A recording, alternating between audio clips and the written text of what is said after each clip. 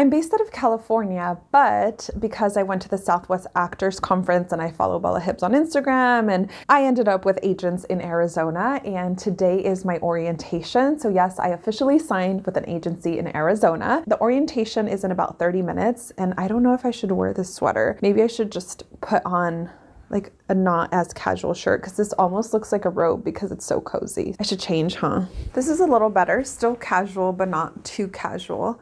And I think I'm gonna set up my Zoom camera so it's like this.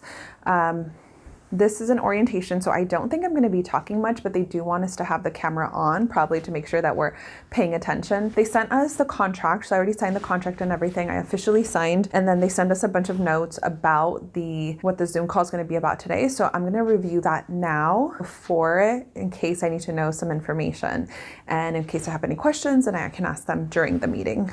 Oh my God. This is a PSA. Arizona doesn't observe the time change. So I was about 39-ish minutes late to the call. And that's because when I interviewed with them, when I did my audition to join the agency, the time hadn't changed. But now the time changed in California, but Arizona doesn't observe it. The call was really great. I'm realizing, I mean, I always knew that everybody works slightly differently in the industry, but for this agency, an availability check means, oh, we just want to know if you're available like December 1st to be in this commercial before we even send you in for the audition. And I'm used to, for my agents in San Francisco, an availability check means, hey, you're one of the few people that they're choosing, so we want to make sure that you're available because they're trying to book you. Like completely different things. One's at the beginning of the audition process and one's at the end, like you're booked. Just sent them a quick email to apologize that I was late due to that time zone, so I need to be extra careful with the time zones in Arizona. Oh, I feel so bad that I was late. But I don't feel like I missed anything super important. They'll let me know if I missed anything at the beginning. It's much later and it's time to do today's self-tape. And do I have a reader? No, I don't. So let's hope it's a monologue or that I can easily record the other lines for this scene. I was thinking when there's a scene where the lines are overlapping, like it's not gonna work. And I know for a fact that there's scenes where they're overlapping, and I'm realizing I'm jinxing myself now. So let's just see what's behind door number 6.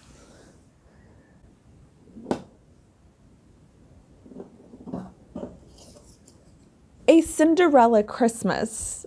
What was this movie? I remember actually really liking this movie and wanting to watch the entire thing, but I just scrolled through it to find the scene. Yes. So I have an evil stepsister cousin, and basically she's like, you need to help me keep the prince, basically. My time is up, so I'm gonna film a couple of takes of this, and I'm gonna do 2 different ones. One is gonna be the classic Cinderella, she's very sweet, and the other one I'm gonna make it that she's really assertive and she's like trying to give her evil step cousin a run for her money.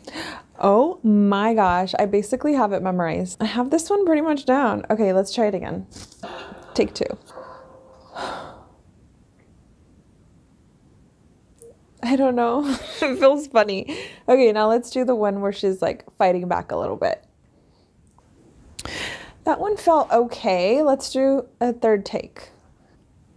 Here they are. Here are the 2 best takes that I did today. I'll see you tomorrow. I've seen this dress.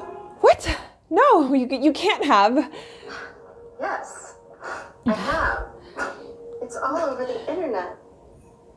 Someone snuck a camera into the party and took a picture of the woman wearing this dress, dancing with Nicholas Carmichael. From behind, but the dress, well, this dress is very distinctive. It bears a striking resemblance to the mystery stocking. Oh, come on, Candace. Don't let your imagination run wild. You went to the ball. Candace, I can explain. Christmas miracles don't need to be explained. Wait. What? You're happy? Ecstatic. Now we can convince Nicholas that you were me. Oh, wait, what? No. I don't think so. To have your very own successful event planning business? Once yourself, free of me, forever. And all you have to do is give Nicholas the little nudge that he needs to be mine. You want me to trick him? Well, you already tricked him.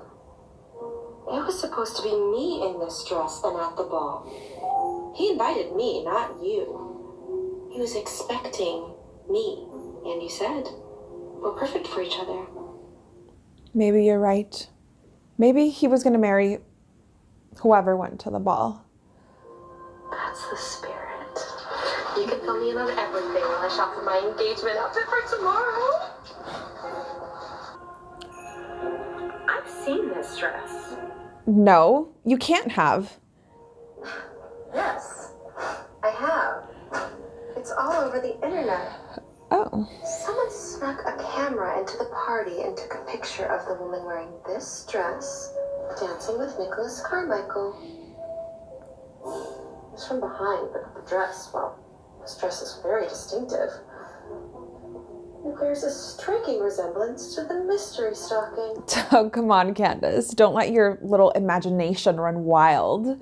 You went to the ball. Okay, Candace, I can explain. I need to explain. Christmas miracles don't need to be explained. Wait, I'm confused. You're happy. I'm ecstatic. Now we can convince Nicholas that you were me. Oh, wait. No. I don't think so. Not even to have your very own successful event planning business? All to yourself, free of me, forever? You want me to trick him? Let's give Nicholas the little nudge that he needs to be mine. You want me to trick him? Well, you already tricked him. It was supposed to be me in this dress and at the ball. He invited me, not you. He was expecting me, and you said, we're perfect for each other. Maybe you're right. Maybe he was going to marry whoever went to the ball. That's the spirit. You can fill me in on everything while I shop for my engagement outfit for tomorrow.